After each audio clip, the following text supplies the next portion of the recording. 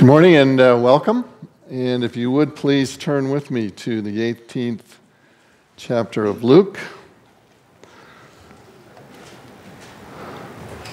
Luke 18, reading verse 1. This is the word of the Lord. And he told them a parable to the effect that they ought always to pray and not lose heart. So let us pray. Our Father, we thank you for the word. Thank you for all the things that we've sung about this morning. We pray that you will build into us the faith that will not be shaken, that you will cause us to hear you speak, and that you will cause us to obey. All of these wonderful things we have sung, and now we ask for them to be the reality in our life. Thank you for the word. Thank you for your many blessings. Lord, we take for granted so much of what you do. We feel that we do the things that bring us whatever we call success. And yet your word reminds us, what do you have that you did not receive? Every breath that we breathe is a gift from you. Every talent that we use to create an income for our families is a gift from you. Every step that we take is a gift from you, and we thank you. We are so remiss. And then, Lord, there are those hard things. Think of all of those who are affected by the damage from the hail this week to the southeast of us here. And Lord, hearts go out to those who lost crops and lost income, to those who lost jobs that they would have had there been a harvest. And so, Lord, this is a time when our faith is tested.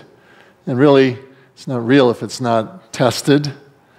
And so we pray that you will help us even in these things and in these times to reflect glory to you by showing our confidence in you, by demonstrating our faith. Lord, that's not easy, and we know that you know that, and we thank you that you account for that you give us words of encouragement in your word. And as we come to some of those this morning, we pray that you will enlighten us and that you will send us away a little differently than we came. And we ask that in Jesus' name. Amen. It's one single verse that we've read this morning, but there's a context, as always. And so we always want to be aware of the context. And you will recall that we've just been studying how the Lord is correcting the disciples' impressions about the coming kingdom. He has known that they have expectations that are not going to be met. They believe they're on the way to Jerusalem to essentially create a kingdom of God that God has called for in the Old Testament, and they think it's going to come right now. Luke 19:11 reminds us that the disciples believed that the kingdom would come immediately. This was their expectation. Well, it's not going to be that way. And so Jesus, first of all, kind of gives them some words at the end of chapter 17 to enlighten them with regard to what is going to happen. And you recall that in the beginning of verse 20, he begins to tell them that the kingdom is multidimensional, that it has both a spiritual and a physical entity to it, that the spiritual, in fact, has come with him, that it will be initiated at his death and resurrection and ascension to the Father as he takes up residence in the hearts of all of those who believe in him. So the rule of God within is the spiritual kingdom. That's why Jesus could say, my kingdom is not of this world, and indeed the spiritual element of it is not. So they needed to understand that.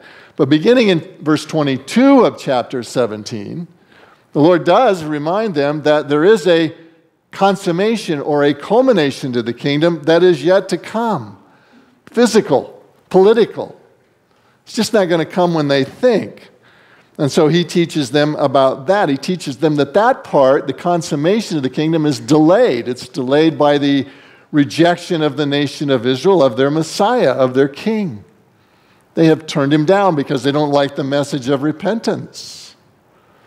He has demonstrated himself in every way that would be possible with his preaching and with his teaching and with his miracles. And yet they have rejected him, and so the kingdom is delayed. Rejection will result from this. Rejection will result in the delay of this kingdom. Well, delay is a bitter pill to swallow, is it not?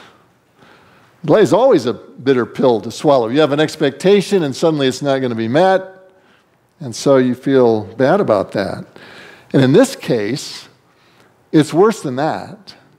The delay is going to be accompanied by persecution. It's going to be accompanied by martyrdom. I mean, they're expecting to be, the Secretary of State and the Secretary of Finance and whatever, and instead they're going to face persecution and martyrdom and everything else. Reality is going to intrude drastically on their expectations.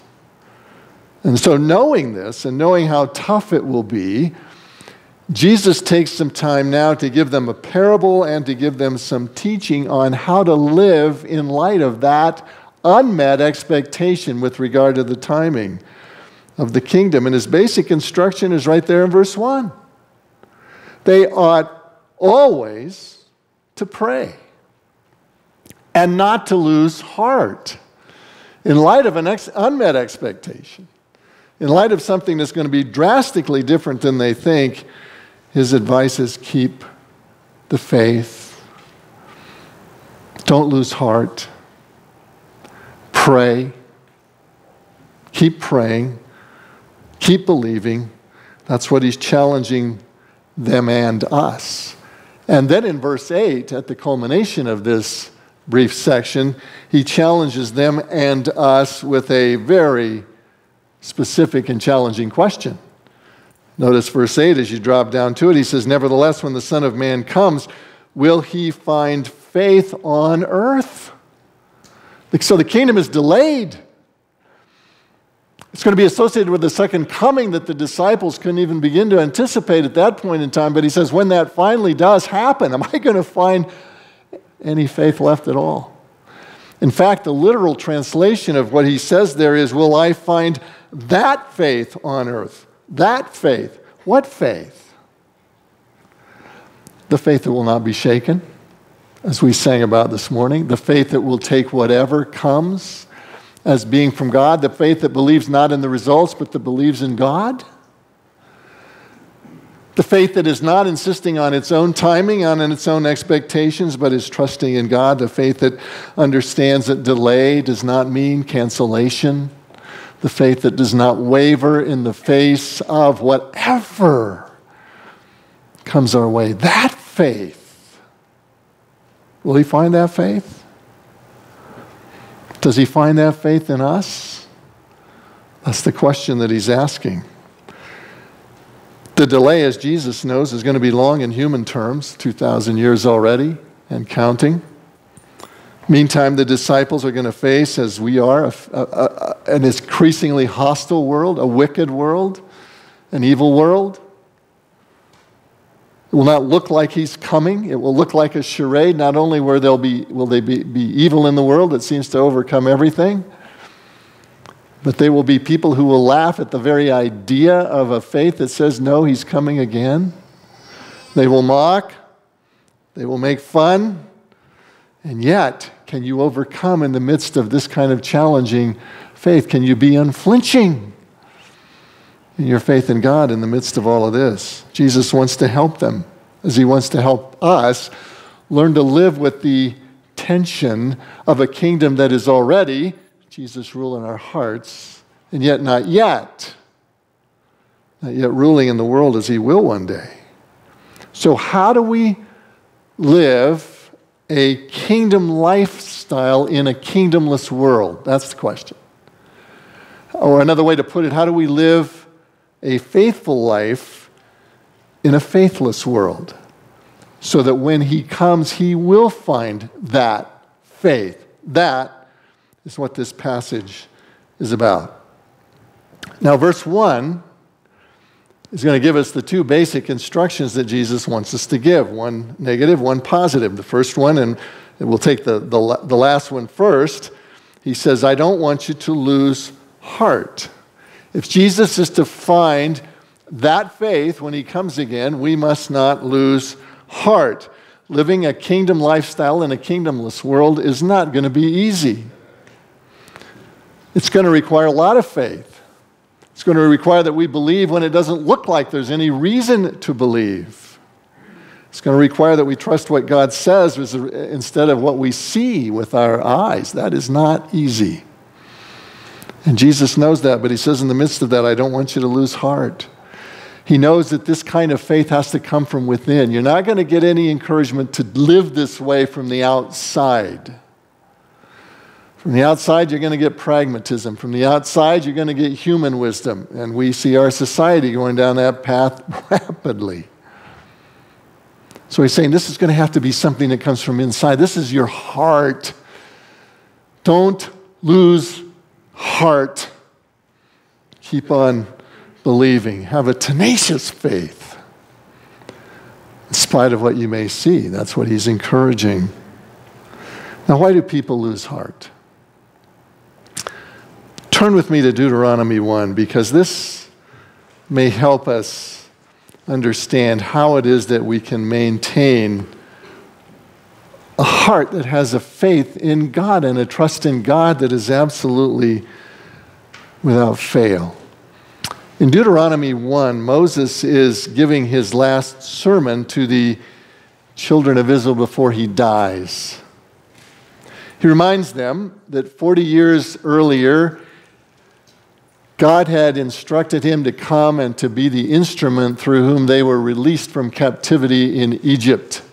And so Moses had followed that. He had come. They had been released from captivity in Egypt through a series of absolutely miraculous, spectacular events. And yet they had grumbled and complained so much when they finally got out that God finally said, okay, this generation is going to have to die off before you go into the land. I'm not going to give you this promise. You treat my goodness in that way. And so there was a lesson there, and for 40 years they wandered around in the wilderness. But now they're at the end of that time. It's time to go into the land. The old generation has died off. And so Moses wants to give them some instruction, and the first thing he does is he sends some spies into the land to spy it out, see what it's like. And the spies return with great news. It's good news and there's bad news. The good news is this land flows with milk and honey. That may not sound that great to some of you, but the idea is this is a very fertile land. It's a wonderful place. We can grow anything we want to here. We want this place. The bad news is there are some very fearsome people living there. There are giants of epic proportion. We look like grasshoppers in their sight. So 10 of the 12 spies who went into the land said, we can't go. We're not going to be able to take this land. 2 of them, Caleb and Joshua, said, let's go. God made the promise. It may look like it can't happen, but we believe God. So what did the people do? Well, Deuteronomy chapter 1, verse 27. And you murmured in your tents, and you said, because the Lord hated us. The Lord hated us? He brought us out of captivity in Egypt, and they're saying, you hated us? Because the Lord hated us, he has brought us out of the land of Egypt to give us into the hand of the Amorites to destroy us. Where are we going up? Our brothers have made our hearts melt, saying the people are greater and taller than we, the cities are great and fortified up to the heavens. Moses urged them to go. They wouldn't go, and so there were 40 years of going absolutely nowhere, just wandering around in a circle in the Sinai desert. What caused the loss of heart? What caused the melting hearts? Beloved, this is really simple. We talk about it, we think about it often, and yet every time it comes up, we do the same thing. What caused the melting hearts of these people? Looking at the problem instead of the solution. Looking at the circumstances instead of trusting in God. Putting their faith in what their eyes could see rather than in what God had promised. And that can happen in 1,000 different ways. Discouragement hits us. Disease, persecution, hail that wipes the crops out. I don't know what the problem is. There's problems all around. The thought of being mocked, thought of being thought not very smart by the elite of our culture. In some cases, even the thought that our lives are being are being threatened in many parts of the world. All of these can bring discouragement, right? All of these can cause us to look at the problem and get focused on the problem. Discouragement comes. Watching a culture being just first gradually and now even very rapidly turning away from the biblical values that it's had for lots of years. It's discouraging, isn't it? And yet we can get focused on the problem and make the problem be so intimidating that we miss the God who is so much bigger than the problem. The God who is in control and always has been in control and always will be in control. That's what causes melting hearts. That's what causes us to lose heart, is when our focus is misplaced. When our focus is on the problem instead of our focus being on the solution. When that happens, life becomes discouraging. God seems small, and people and circumstances and other things seem big.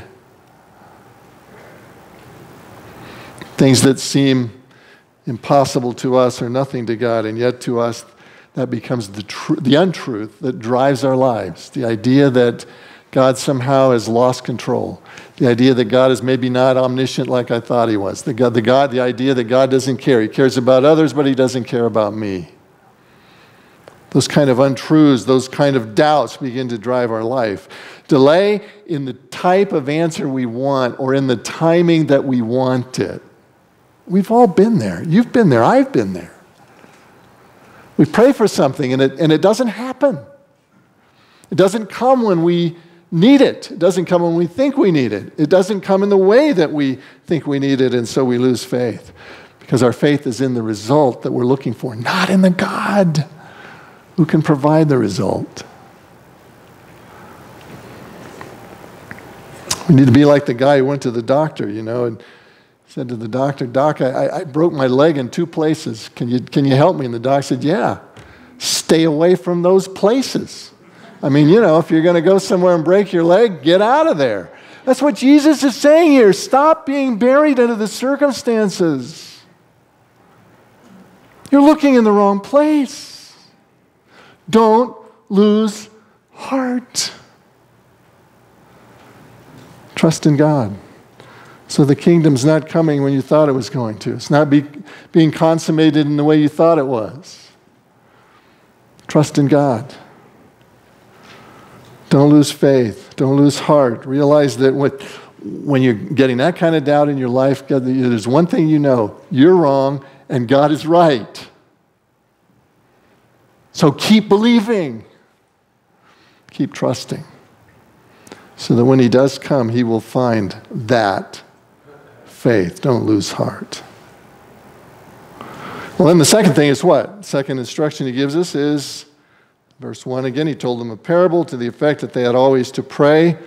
Literally, the verse reads, it is necessary that they pray. It's a little Greek word day. It's an intense word. It means this is something that's absolutely necessary. It's necessary you pray. So when tough times come, how do we keep from losing heart? Pray. Always pray, he says. Always pray. When things look bleak, pray. When things look impossible, pray. When things are going good, pray more. Because you need it more when things are going good. Because that's when you don't pray. Pray. Always pray. That's the instruction of the Lord. Prayer is the expression. Look at it this way, beloved. Prayer is the expression of that faith. Prayer is how we are in communication with God. Prayer is how we move toward God. We kind of have this concept that prayer is moving God toward us. Prayer is never about moving God toward. Prayer is about moving us toward God. Learning to trust him, learning to depend on him, learning to believe in him regardless of whatever is happening. Don't give up. Jesus is saying it may be a while and the conditions may be tough in the meantime, but don't lose heart. Pray. Now we might ask, in this case, what should we pray for? For what do we pray? Well, in this context, the answer to that question is really easy. Pray for the kingdom. Pray for the kingdom. What were they looking for? What did they want? What had God promised all the way through the Old Testament? The consummation of the kingdom. What's being delayed? The kingdom. So what do you do about it? Pray for it. Pray for the kingdom of God. The kingdom is on hold, but it's not canceled. So as those who want to see God vindicated in the world, as those who want to see an end to evil, as those who want to see things made right that are wrong, that want to see the injustices of life be turned into justness, into fairness, as those who want to see God's name lifted up instead of trodden down in the mud of our society, as those who want to see God's character revered, pray for the kingdom of God. Let's admit it, we're not very good at that, right? We pray for the kingdom of me a lot. I have my own personal concerns. Do you have concerns for the kingdom of God? Do you pray for the kingdom of God? How do you know they should pray for the kingdom? Well, it's in what's in the Lord's Prayer, the model prayer that He gave us, that He told us how to pray. What is it? Our Father who art in heaven, what? Hallowed be your name, and then what? Your kingdom come. It's right there. It's one of 6 requests in their prayer. So, think it's important? It's the second one right after your name be hallowed, your kingdom come. Have you prayed for that lately? I mean, think back in the last week, in the last month, go back the last year. Have you prayed for that more than half a dozen times? Have you prayed for it that many times? Is it on your lips, your kingdom come? I mean, just make it that simple. We can pray in more detail for His kingdom to come. Could you help us with this? Could you help us with that? The things that we're doing in ministry, those are all ways that we could pray for the kingdom to come. But why not just use the words, Lord, let your kingdom come. Come back. Isn't that what John prayed at the end of Revelation? Lord, even so, come quickly. This is to be at the heart of a true believer. Your kingdom come. Let your kingdom come. See, we are so sinfully distracted with our own concerns that we forget about the concerns of God. We long for this world a lot more than we long for His kingdom to come. And there's another request in that prayer right after that one, which is what? Let your will be done on earth as it is in heaven. What is that except the kingdom of God? So now you got 2 requests out of 6 that relate to God's will being done on earth instead of man's will being done on earth. 1/3 of the Lord's Prayer is basically for the kingdom to come. Is it on your heart that way? This is to be the heartbeat of a true believer. I will confess this here and now. It gets easier as you get older, as you see more of life, as you understand that the things that you thought were going to be important to you and that you love and that you think will bring you satisfaction inevitably let you down. And as you get old enough to realize, 20 years from now, I don't have plans because I'm probably not going to be here. I'll be in glory. The kingdom of God becomes more important. But listen, if it's going to be important when you're 60 or 70, why shouldn't it be important when you're 20 or 30? That's the age the guys Jesus was talking to were. Let your kingdom come. Let that become the cry of your heart. True believers, that faith is the faith that wants to see Jesus' kingdom come here and now. I think because it's been delayed and because it's now 2,000 years, there's this tendency to think, I'm never going to see it in my lifetime. So why worry about it? I just got to worry about getting through tomorrow. And Jesus is saying, no, worry about the kingdom coming. Pray for the kingdom to come. It could be tomorrow. Pray for the kingdom to come. Pray for His will to be done. J.I. Packer says this. He says, the goal of the kingdom is the actual eliminating of all active opposition to God's will. Wouldn't you like that? The goal of the kingdom is the actual eliminating of all active opposition to God's will and all disharmony caused by sin, as well as the salvation of God's people. You know, if that's what occupies God's mind night and day, shouldn't it be what occupies ours as well? Shouldn't we be praying for it and longing for it and desiring it and wanting it enough to make it a part of our existence? Listen, I grant you, at the end of the day, nothing can prevent the coming of the kingdom of God. But beloved, I believe this from my heart, our prayers can hasten the coming of the kingdom of God. That's why he asks us to pray for it. How great is it to be privileged to pray for something that we know is absolutely in the will of God. Your kingdom come. Your will be done on earth as it is in heaven.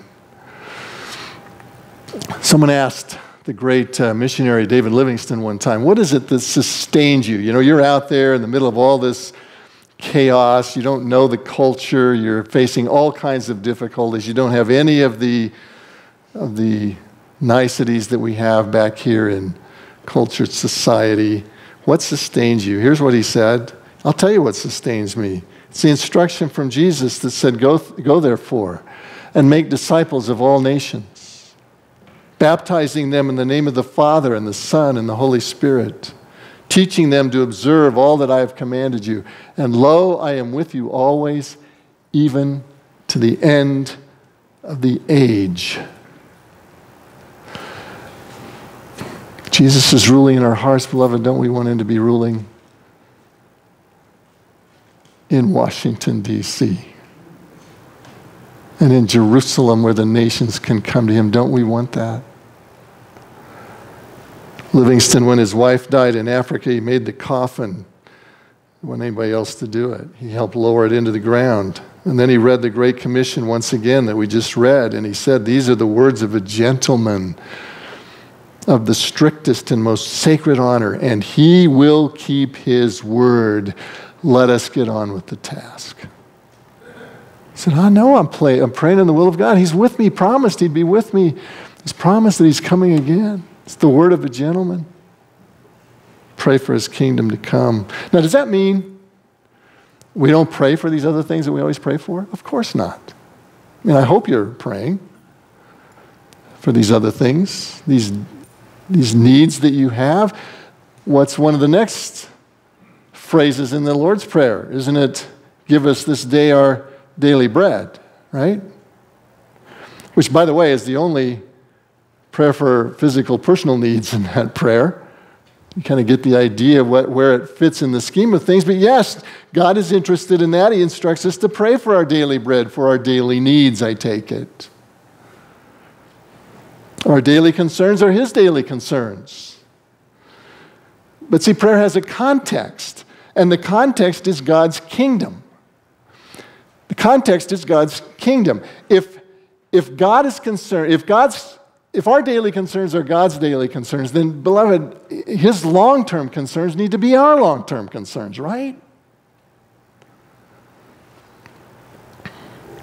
We must integrate his kingdom into our daily concerns. We're already citizens of the kingdom, he's told us. Listen, it's important to most of us that we're citizens of the United States, appropriately so, but there's something that's far more important if you're a Christian, and that is that you're a citizen of heaven. You're already a part of the kingdom of God. So why wouldn't you pray for it to come?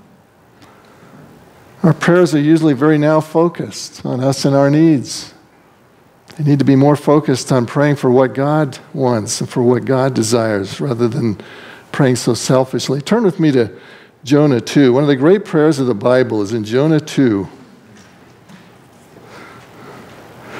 You would kind of expect a great prayer from a guy that has run from God, right? Been told, I want you to go preach over here. It's like God, he's in Los Angeles and God tells him, I want you to go preach in Chicago. And so he finds the first ship to Indonesia. That's Jonah. And of course, on the way, God sends this storm and he ends up in the belly of this great fish. That's a good time to pray, right? And Jonah did. Now, let me ask you, if you were in the belly of that fish through your own foolishness, how would you be praying? I know what I'd be praying. Lord, forgive me. I get it. I was wrong. You were right.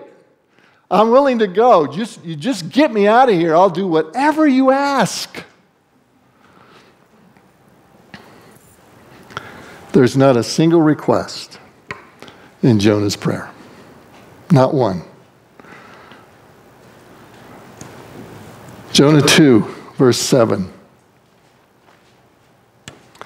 When my life was fainting away, I remembered the Lord, and my prayer came to you into your holy temple.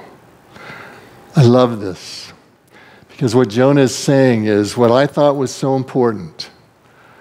What was number one on my list, and we'll look at what it was in just a moment. But what I thought was so important, I see isn't important at all. It's you that are important. It's you that I need to be before. I remembered the Lord. It's a marvelous prayer. He's had an epiphany. God is in charge. It's easy to get an epiphany like that when you're in the belly of a whale, right? God's in charge. He's been intent on his own way, but now I remembered the Lord. That's our challenge. Don't forget the Lord. Don't get focused on the problem and forget the Lord. Save yourself a lot of trouble. Keep his person, his agenda, his plans foremost in your mind. Look at verse 8. Those who pay regard to vain idols forsake their hope of steadfast love. That's an interesting verse because it operates on multiple levels in this passage. It operates, first of all, in the life of Jonah. Steadfast love, by the way, it's a Hebrew word, chesed, which can be translated grace or love or unmerited favor. God's mercy.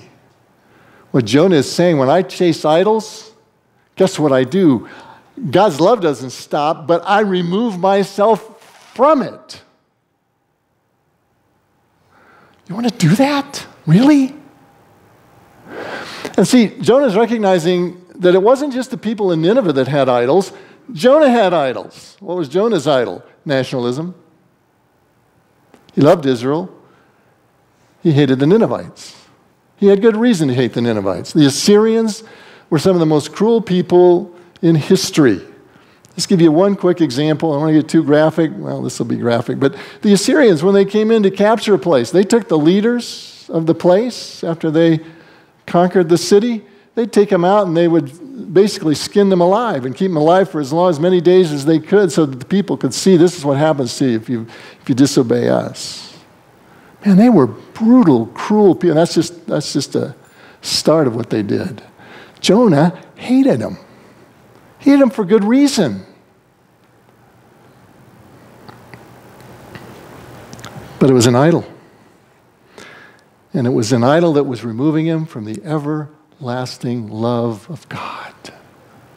And now he's recognized that. At another level, that statement was operating for the Ninevites, right? They had their idols. Their idols had removed them from the everlasting love of God. And now God wants Jonah to be the instrument to go and tell them the gospel and the good news that they can repent.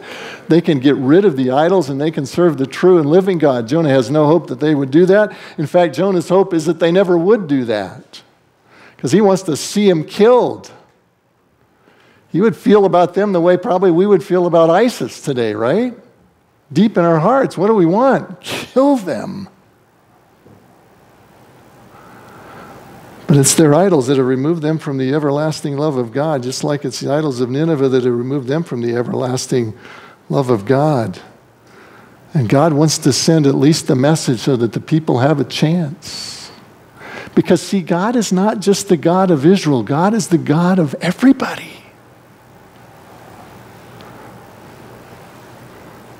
Do we pray like that? I mean, do you ever go through your life and say, what is my idol? What is it that I can't live without? What is it that I can't put away? What is it that I won't put away? What is it that I hang on to? What is it that's removing me from the everlasting love of God? What is it that keeps me from loving his kingdom? Because frankly, if Jesus came, then I wouldn't be able to do this, or I wouldn't be able to have that, or I wouldn't be able to whatever the thing is. We all have idols, beloved. We all do, even as Christians. We keep a little shrine somewhere in our hearts, and we have to just get brutal with the idols in our lives. I'll tell you this, you chase your own ambition, you chase the thing that you think you love most outside of Christ, and I'll promise you one thing, it'll destroy you. Idols promise everything, and then they destroy you. They do. You got to find the idols. You got to root them out. It's a guaranteed way to get no answers to your prayers, and that is to pray selfishly. God warns against that. James 4, verse 3. Remember what he says there? God says, you ask and you do not receive because you ask wrongly to spend it on your passions. In other words, you care about what you care about more than you care about what I care about. When you're praying for the kingdom of God, at least you know you're praying for what God cares about. You need to be praying for the kingdom of God. It changes your whole attitude and your whole perspective on life. And you'll be one who has that faith when Jesus comes again. That's why in Jonah closes his prayer by saying this. He says in verse 9, but I with the voice of thanksgiving will sacrifice to you. What I have vowed I will pay. Salvation belongs to the Lord. He's recognized the thing that's really important is salvation. I've got that. It belongs to the Lord. And he's recognizing physical salvation, whether I get out of the belly of this fish or whether I don't, that's in the hands of the Lord. It's really immaterial because my spiritual salvation is assured. Salvation is of the Lord. He is the one who's in charge. I thought I could escape. I thought I could go my own way. I thought I could do my own thing. God was in charge the whole time. God is always in charge. God is never not in charge. Whatever it may look like, however bad it may look.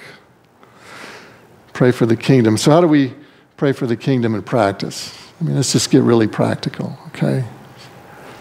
So I don't know. You got to get a new car. You're going to get a new car. So how do you pray? God, help me find a new car. Help me find a new car that will help me do the best that I can to forward the things you want done. You know, I got to get from A to B. I got to work. I got to support my family. I don't know what else you want me to do with this car, but help me to find the best car that's going to be good for what you want. Got a disease. They told me cancer. What do I pray for? I pray for the answer that will most reflect God's glory. Pray for the kingdom of God. Your kingdom come. Your will be done on earth as it is in heaven. Jesus, because he put that at the beginning of his model prayer, is inviting us to make every request in light of the kingdom of God. That's what he wants us to do. That's to be our perspective. So that we're praying for God's kingdom to come, not our own. We're praying for the things that will enhance God's reputation. God's name on earth, not our own. Let me close with this. This is easy to have faith in theory, right? I mean, if I went around the room, you have faith? Yeah, believe in God, believe in God, believe in God, believe in God. Then I don't think anybody would say, no, I don't believe in God. It's when the trial comes that we find out if we have that faith, right? C.S. Lewis was arguably the greatest apologist for the Christian faith in the 20th century. There were some other great ones. I don't think any had more influence than C.S. Lewis. Teaching in that hotbed of great theology in Oxford and then a little bit at Cambridge toward the end of his life where all he got really was mocked for his faith. He upheld the truth of Scripture and the truth that Jesus was God. And the truth that you have to come in faith to him. And he did it in ways that could appeal to those who were the smartest among us, because he was one of the smartest among us, right? God gave him a mind that he could use. His thoughtful writings and explanations of the Christian faith had a tremendous influence. He was greatly used by God. But then came his own trial. And he fainted for a while. The great C.S. Lewis fainted for a while. He didn't marry until late in life. And he met a woman named Joy Davidson. Some of you have seen this story in the film Shadowlands, or maybe even read the book about this. But he married this lady named Joy Davidson. She was an American who had recently been divorced from an abusive husband. Originally, it was, their minds, he was smart, their minds just melded, and originally it was a marriage of convenience, just so she could stay in England. But it became a true union of loving hearts. But they were married only a short time when she was diagnosed with cancer. They prayed about it.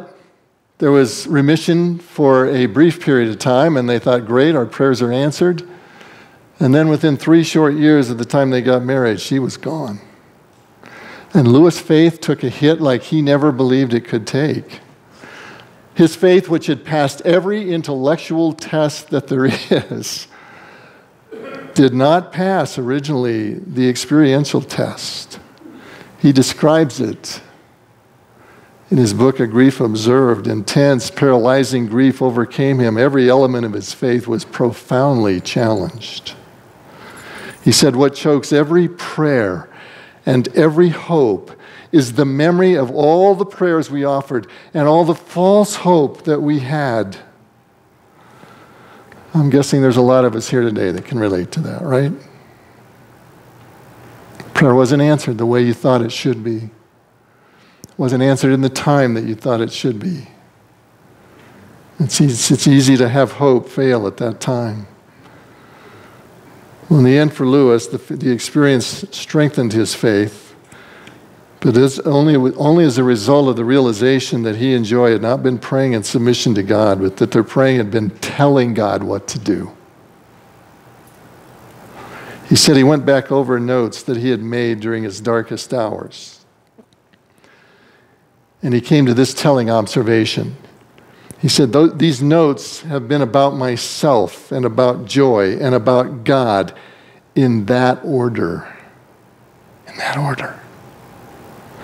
And he said the order and the proportions are exactly what they ought not to have been. Lewis discovered, beloved, as we all must, it's not about my kingdom. It's not about your kingdom. It's not about your family's kingdom. It's about the kingdom of God. So don't lose heart, but pray. Always pray.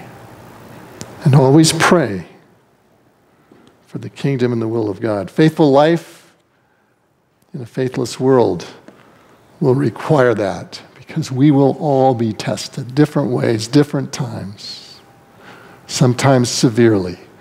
And if our faith is going to be that faith, it's going to have to be dependent on us not losing heart and upon us praying faithfully. Let's pray together now. Lord, we thank you for this instruction. We'll see how you demonstrate it for us next week with this wonderful parable. But as we've just considered the pure instruction, it's an encouragement to us. It's a reminder to us that all things are under your control.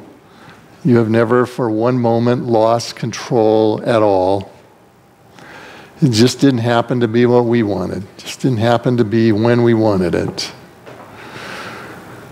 And so, Father, help us to have submissive hearts, not melting hearts, not hearts that are failing, but truly submissive hearts that are therefore strong in you. So that when you come, you will find that faith. And in fact, that in our lives, until the moment you do come, you will find that faith. Encourage our hearts, because you are our loving God. We pray in Jesus' name. Amen.